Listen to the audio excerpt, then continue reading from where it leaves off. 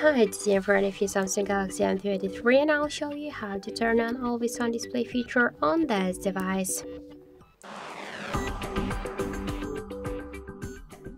So just to do that, we should first get the application from the Play Store. That's why here on the search bar we should enter the Muviz Edge application. And now we should get this application. That's why tap to install and wait a couple of seconds while this application downloading and then installing on your device. So now we should open the app, click Draw Over Apps, and find here the Muviz Edge App. Click once on the switcher and go back to the application. Tap to NFC section, select one from these available tabs, tap to apply, and now let's lock our device. And we can see that we just successfully activated the Always On Display feature.